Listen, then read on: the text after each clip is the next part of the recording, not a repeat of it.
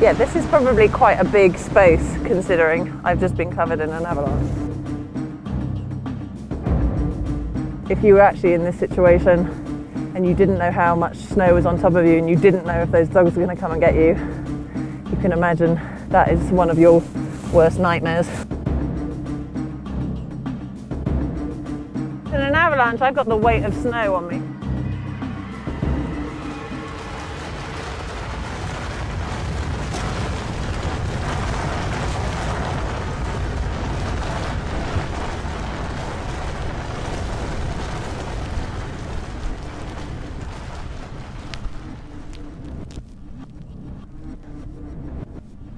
You would definitely get the feeling of panic setting in.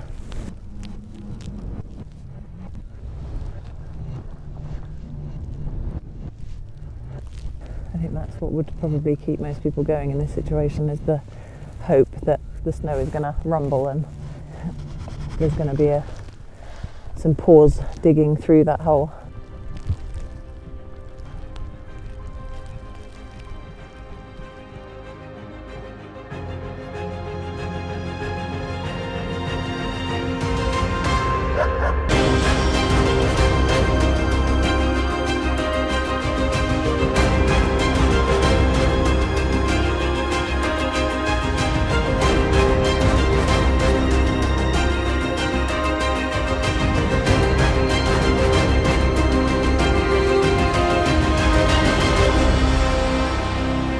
You suddenly start to think, actually, what would this be like? You know, and you can imagine very quickly panic, fear. If you have a live person that's just below the snow, a dog can get to them very quickly. By the time the probe team comes, this person may be dead.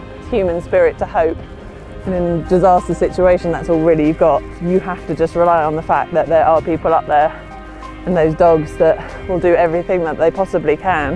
A dog probably can clear a small avalanche probably in 20 minutes to half an hour. I don't ever want to get caught in an avalanche, but if I ever out skiing and I do get caught, I hope there's a dog somewhere very close. It makes you feel very lucky that there are people and dogs like this doing that, you know. It's amazing.